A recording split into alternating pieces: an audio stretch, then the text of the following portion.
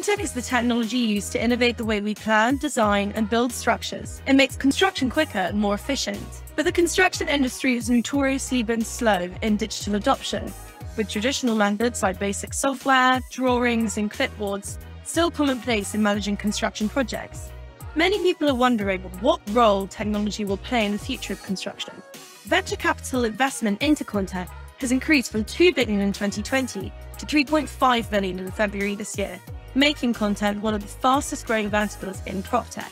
In this week's episode of the Propcast, Louisa spoke with Timothy Cocaro, CEO and founder of canibuild, and Simon Curtis, Chief Operating Officer at Gardner Homes. They talked about how technology adoption within construction is increasing over time. But one of the challenges that the industry faces is around the training to implement the technology that will enable mass adoption of ConTech. Tune into this week's episode of the Propcast to hear more insights about how technology is revolutionizing the construction industry.